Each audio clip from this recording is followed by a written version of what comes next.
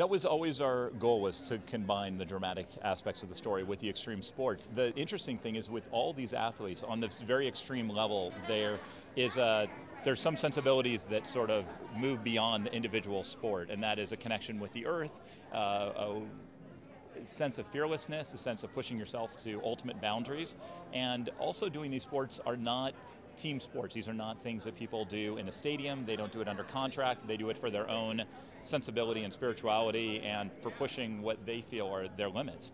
So that type of theme tied in very much to our story.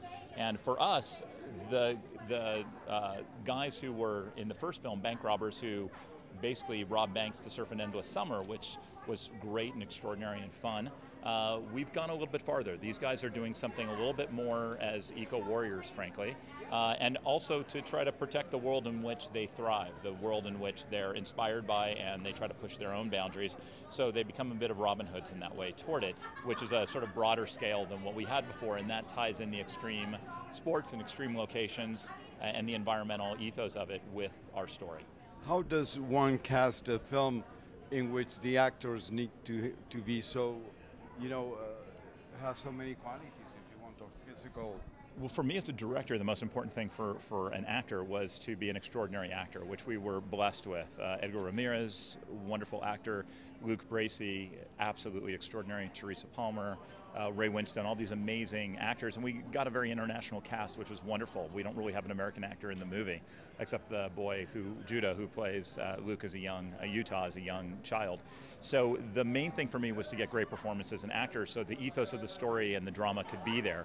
All the actors, being as good as they are and as great craft people as they are also very down to do almost anything and are very brave, both as actors and also as athletes, and they're all incredibly athletic. So they push themselves to the boundary. But the truth is, for the sports in which we're presenting, because we're not using CG characters to do it or stunt people, we had to go to the best athletes in the world who are the only people capable of doing the things that we were able to film. So what's your favorite sport, and if you do any extreme sports?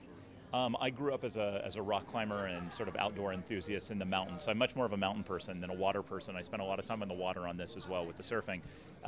For me, what was great, even though I'm more of a mountain person, I'm very comfortable as a bit of a mountain goat in the mountains with the camera, running around and being comfortable with it. The same ethos and the same ideas apply to the water work and everything that we did in the jungles and everywhere else around the world. So just being in the outdoors on this was extraordinary, and we hope to present that to an audience as well.